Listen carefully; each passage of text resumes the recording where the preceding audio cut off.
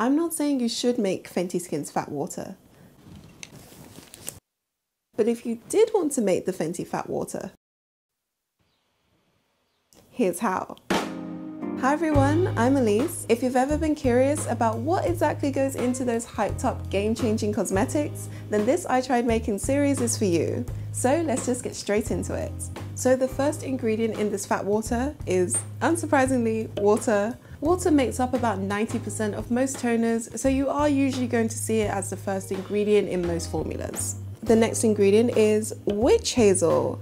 That's actually a pretty controversial ingredient. Witch hazel is high in a particular antioxidant called tannins that can constrict the skin, temporarily reducing the appearance of pores. Now, for some people, they find witch hazel to be incredibly drying on the skin, but it really does depend on your unique skin type.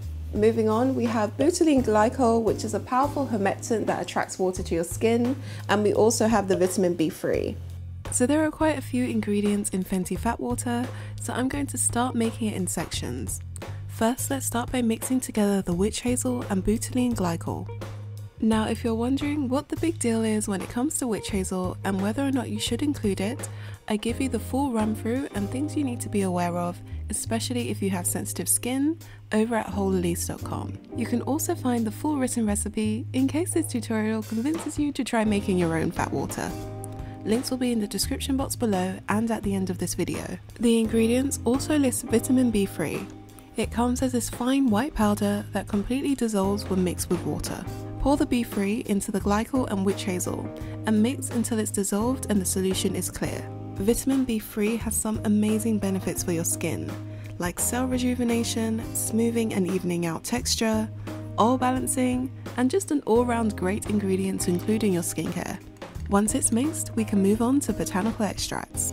This is the point where the ingredients go crazy. Lemon myrtle extract, green tea extract, cactus extract, fig extract, ginkgo biloba extract, some sort of resin extract, another fruit extract, basically all the extracts. Now don't get me wrong, botanical extracts can have amazing benefits for your skin, but in such small quantities, you might not be getting as many benefits as you might think. I measured out green tea extract and then fig extract before realizing I need to switch to a pipette so that they actually make it into the container. Measure out ginkgo biloba extract, which has this wonderful deep amber hue. Extracts are like super concentrated forms of botanical essence. They come in as many varieties as there are plants, and depending on which ones you choose, they'll have an array of benefits for your skin. Look, I did the best that I could with these ingredients, but I'm a one-woman show who has the time for 8 different botanical extracts. So I'm just using the ones that I could actually get a hold of. And here we have a rather ominous looking ingredient, but it's just the thickener called carboma. If you watched my last tutorial on how to make Eco Styler gel, don't worry, that will be linked in the description box below. Then you'll know that we also use carbona to create a luscious, thick hair gel with great hold. But here we'll only need to use a tiny fraction of carboma. It's a white fluffy powder that will thicken when mixed with water at a certain pH. It gives the fat water that signature silky feel and of course its distinctive thickened texture. Carboma is a synthetic thickener that really doesn't have any specific benefits for your skin, but it does improve the sensory feel and make a more luxurious toner. Once measured out, add the powder thickener to the water from earlier and mix thoroughly until it's dispersed.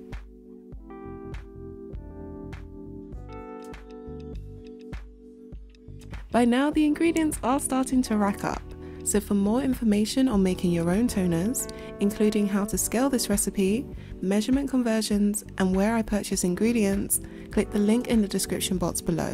And then we have this is sodium hydroxide. A quick Google search will associate it with severe burns, eye damage, drain cleaner, being highly corrosive, but hear me out. Sodium hydroxide is a key ingredient in cosmetics and it's vital in the soap making industry. It can also be used as a pH adjuster. I'll explain more about that, so definitely keep watching because it does need some explaining. Sodium hydroxide comes in either small crystalline pellets or as a liquid solution, and it is highly corrosive. Seriously guys, I need you wearing gloves, goggles and long sleeves. So why are we using this again? Well, in order to get a super thick, luscious toner, we need to use the thickener carboma. but that only works in alkaline solutions. Fortunately, sodium hydroxide is highly alkaline and can be used to adjust the pH. Now, if sodium hydroxide is a little out of your comfort zone, you can use TEA, which is another alkaline pH adjuster, although you should still wear gloves. Begin by checking the pH of our water and carbonate solution. You can see that it's on the acidic side, which is why it hasn't thickened. Add a couple drops of either TEA or sodium hydroxide and mix to make sure that it's evenly distributed. If the pH is alkaline enough, you'll notice the mixture thickening as you stir. That's more like it. We've got that thick, silky texture of fat water, albeit a little anemic because we haven't added our active ingredients yet.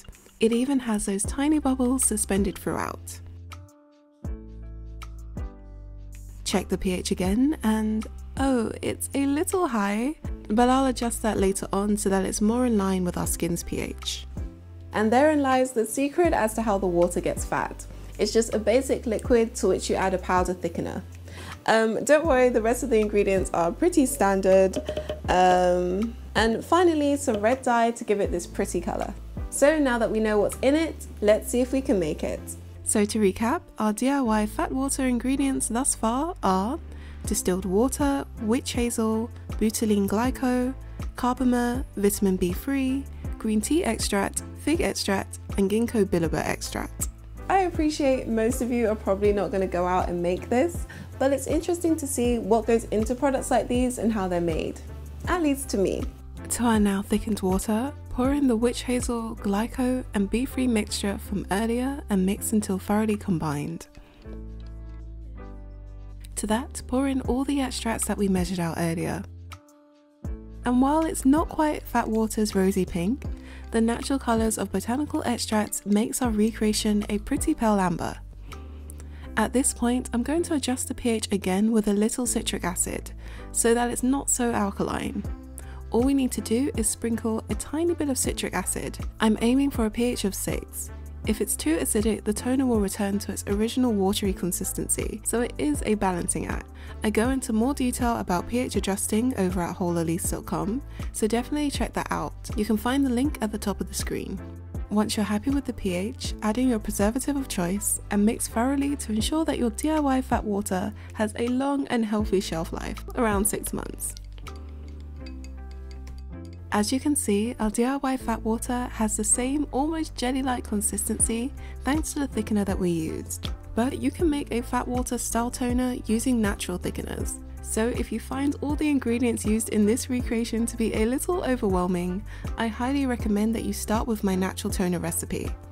The full tutorial will be linked at the end of this video and also in the description. But for those of you brave enough to try, this recipe is definitely worth recreating if you're into your skincare. Toners are some of the easiest and most beneficial products to make yourselves. So if you're looking for a great recipe to start with, then check out my DIY hyaluronic acid toner to learn how to make your very own fat water. As always, you can find the full recipe at WholeElise.com and subscribe for even more hair and skincare tutorials.